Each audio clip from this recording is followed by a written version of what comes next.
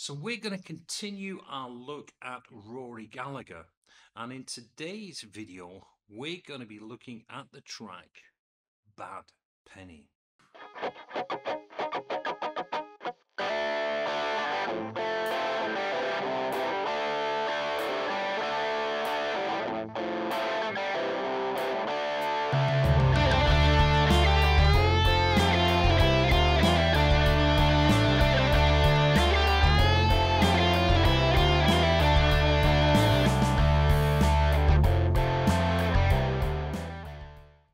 Hi, it's Jeff Sinker from Skype Guitar Lessons Online, teaching you songs and musical ideas in a style that's easy to follow and understand.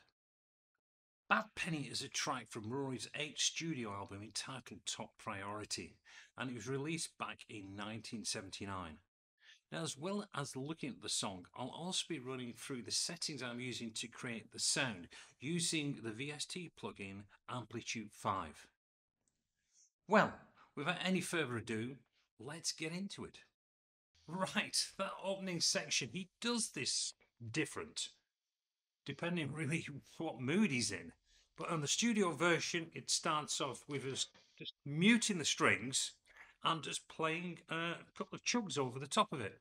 What he's doing is 1 and a 2 and a 3 and a 4 and 1 and a 2 and a 3 and a 4 and. Then we're into the chords, which starts off with a D5 chord, and he's hammering on as he's playing it. We're getting this. So I'm just holding down D5 so I don't have my finger on the open E string. I'm just fretting the G2 and the B3, and I'm just going to hammer. I'm going to hit the strings so it's an open string and just hammer down with my first finger onto that second fret, so we get this. Next he's going across to an F chord, but he's doing the low part of the F chord with his thumb. Now, I've got to be honest with you, I do struggle with this. I've got something not right in the shape of my thumb, so I do struggle getting my finger over the top. But for the sake of this video, I'm trying to get as accurate as possible to the way it was played by Rory, I'm going to struggle. But he's going to hit that. Hear that vibration? I always get that. So he's going to hit that. Then he's going to be playing the F chord, which is just D3, G2 and B1. Now, if you're having a problem playing that, like I said, with that finger, you can just play it like that, so you get this. Can do that. But Rory does it with the thumb. Then you're going to be lifting off the fingers and playing that, so you get this. Just taking that G. And then across to a C chord. And you're going to go. So, can hit that kind of hard if you want. But it's a C chord, and I'm just lifting up that second finger. Back to the D5 chord. Then we've got this little line here. I'm going to be playing an open string on the A, hammering down onto the 3rd fret. Then, because he's still leaving his 3rd finger on the 3rd fret on the B string, he's going to play. So he plays the B string to the open G string. So.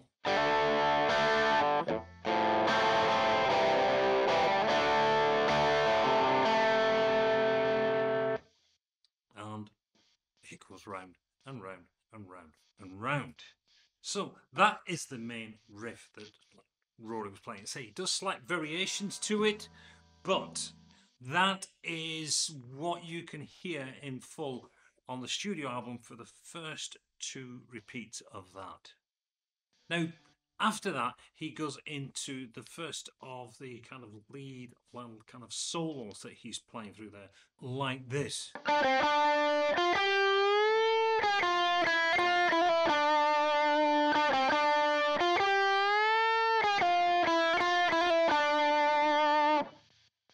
Okay, what I'm doing there on the G string, and I'm going to do a 7-5-7. I know you can do this as a pull as well, because I've heard him do that. So you just pick that, pull off to the 5, and hammer back on. But again, I've heard him pick it as well. Then we go across to the B string, and we're going to do a 6 to an 8. Then we've got, if you was counting it as that,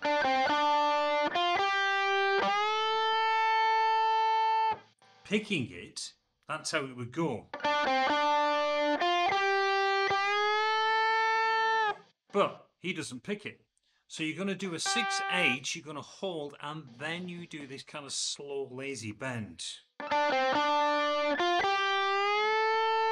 Full tone bend. And then he picks that, and then comes down to the 6. So he's got a... So the top of the bend. Picks it at the top, pulls down, and then flicks off to the 6th fret. Then we've got a 5-6,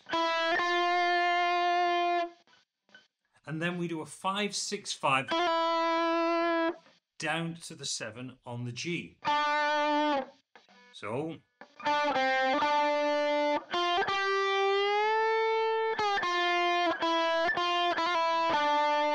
then repeat.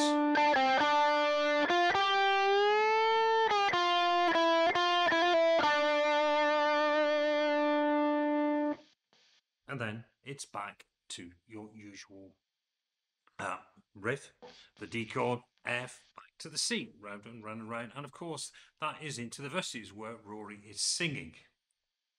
Goes through one verse, and then he goes back to the same lick, but he plays it an octave higher.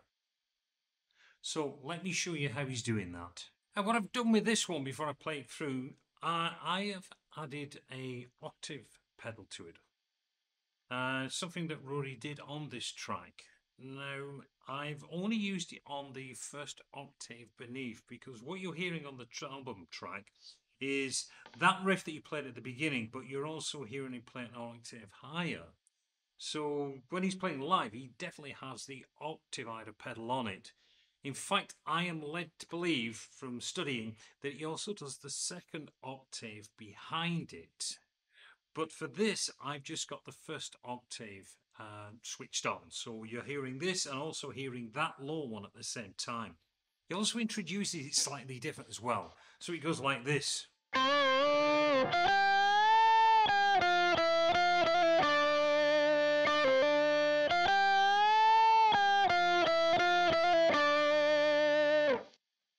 So the difference there, instead of him doing, because you'll be playing 15, 13, 15, he's doing a 13 full tone bend back to the 13. So we get this like that. So you're bending straight up, out of it, and then back up. Cross into 13, 15 on the high E string. There's that full tone bend. Back out on the 15, back to the 13. And then I'm doing 12, 13, 12, 13 pull up. Down to the 15 on the B. So.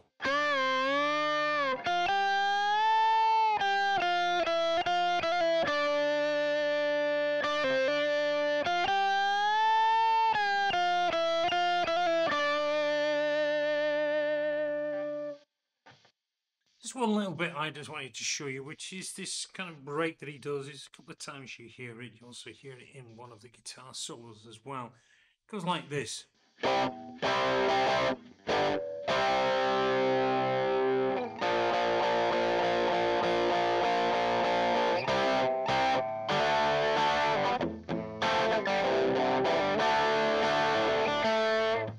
So all I'm doing now, I'm just playing a C5 chord. I'm doing this.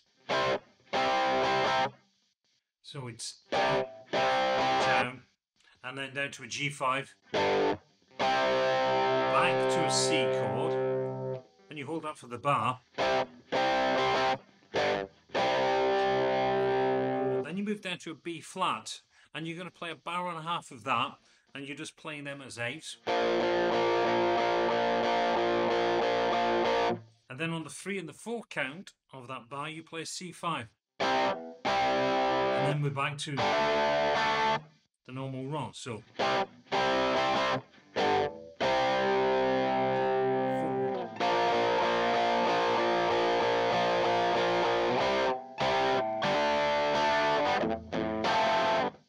Well, I thought I would do that because I know someone's going to turn around and go, "Oi, you ain't done that break," as they like to do.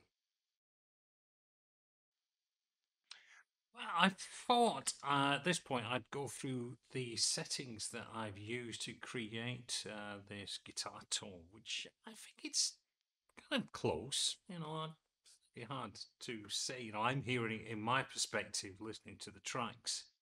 Um, but what I'd done, I did some research on what gear that Rory was using predominantly during this period of time. And of course, in that days, didn't have a lot of choice on amplification. But I know one of his favourite amplifiers was an AC30.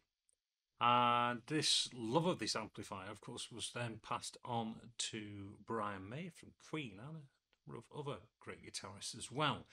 But that helped me when I was setting this up. Now, I use, when I'm doing a lot of teaching, when I'm doing these recordings, I always use Amplitube, and I've got Amplitube 5, and I've also got the Tonex, which is the new system which has profiles of numerous amplifiers, and they've got profiles of AC30s. So what I did, I kind of based it on what had been used on some of the Brian May presets, and you'll notice on this effects chain that I've got down here that I've really borrowed quite a few of them. But what I've got here is one of the profiles from Tonex, which is the A Crunch, because I did want it to drive a little bit, and you can see the settings there. Push the volume up a bit. I've got backed off on the bass, and I've pushed the mids and the trebles out there because I'm getting a little bit of a twangy sound when I'm playing that. If I put the bass up too much, it kind of muffles it. Just doesn't really go where I want it to do. Back away from the treble and then just leave the bass up. I kind of don't. It doesn't have that same bite that you normally hear when Richie was playing. So put the mids up and got the treble up there. Gain, you could play around with that if you're using Amplitube, or if you're trying to copy this for any settings you might have on any kind of VST plugin. The gain really is depending on your pickups, what you've got on your guitar, how that's going to be driven. I have got coils, I've got hot rails on these. I have got the Dave Murray hot rails front and back. So that's going to be really making a little bit hotter on the amplifier. So play with the gain, just to kind of, you don't want it too much because, it just wasn't driving the same in them days. But that's what I've got of the amplifier. And Tonex, when you take one of their profiles, you don't get to play with the speakers because they've already done it. Just so you can see it, I've got all these various AC30 kind of profiles they've got there. But the one that I liked with the AC Crunch, they had some other ones that I could play with. That had to be a driven one. But I kind of really like this one. Just had the right bite. So that is the amplifier. Now let's have a look at the chain. We're working from what we've got here. You will see I have really taken a lot of the Brian May stuff there. I'm going to talk about this one afterwards, but of course, The main thing that we're looking at is the treble booster, which, according to Brian May, it was Rory Gallagher that really kind of turned him on to the use of the treble booster. So what I've done in classic style here, I've turned it full on.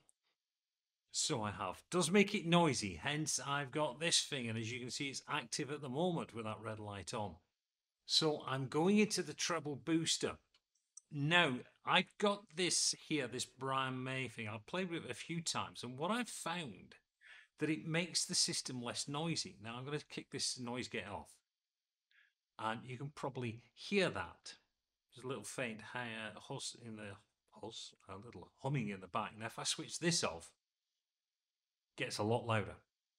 So I've been using this red box special as a, it just mutes it, doesn't kind of,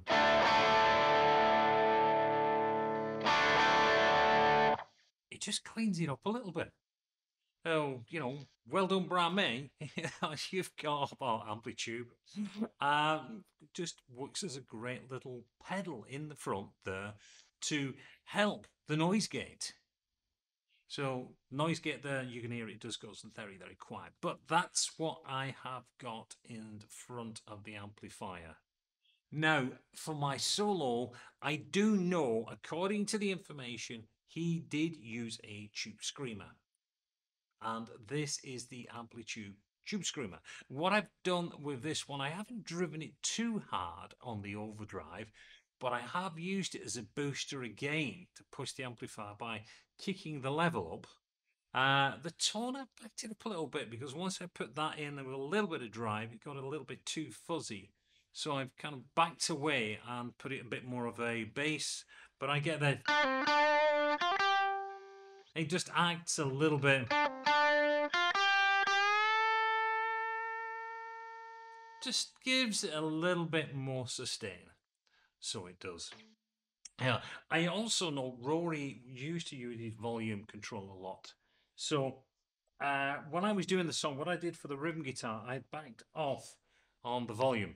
So that was turned down a little bit. I know that Rory had done some configuration with these dials here.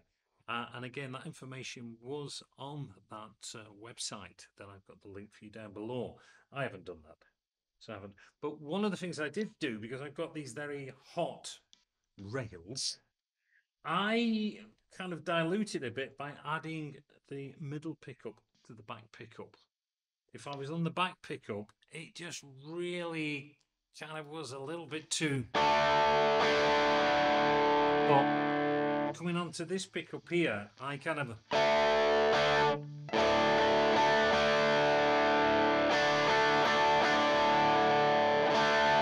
To me, it just cleaned it up a little bit for me. I didn't want it too fuzzy.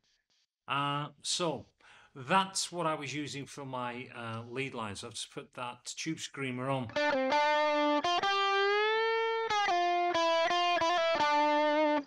Give it that nice little bit of sustain. Now, I did mention in the lesson the octavider.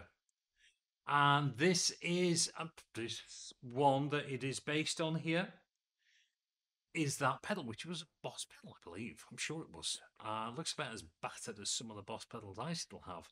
But I used it. I didn't kind of turn it flat out on this thing here. It just seemed to be everybody in the 70s when they had something, they just turned it right up. So I thought, yeah, I'll do the same thing. So I've turned it up, but I've kind of not taken the mix too much on the octave. So when you was hearing that,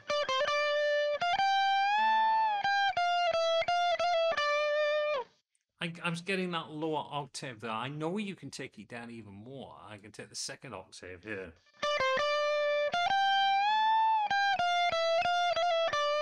Can't really hit too much there. Let's just bring that up. Like let's do my.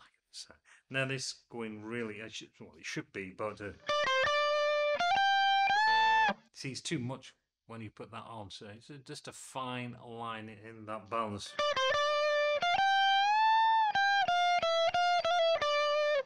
Actually, don't sound too bad. So, anyway, I thought you might be interested in the sound I've got there. So, usual thing though is this here. is to have that treble booster right at the front. And let's say I've just turned it full on. So I have Tube Screamer, which is what Rory was supposed to have used, which is for just giving that thickness. You know, if you haven't got that in your effects chain, then you ain't gonna get it. I got it in here in Amplitude 5, but like I say, it's just acting as a second noise gate because it does get noisy when I put everything on there. Oh, and Tonics. I haven't really done anything on the Tonics as far as videos, but I think it's great. I just love these profiles that have gone on there. I should do some more videos on that. But I love the fact of just getting this really good live sound, kind of a real sound from an AC30. I found before the Amplitube, the standard ones they had before, just weren't, just didn't have that bite. But now they've got the profile with Tonics. Yeah. So if you've not tried it before, I believe there's an SE version. You should try and check it out. Anyway, that is what I have been using for my effects chain and my amplifier for this and the Moonchild lesson.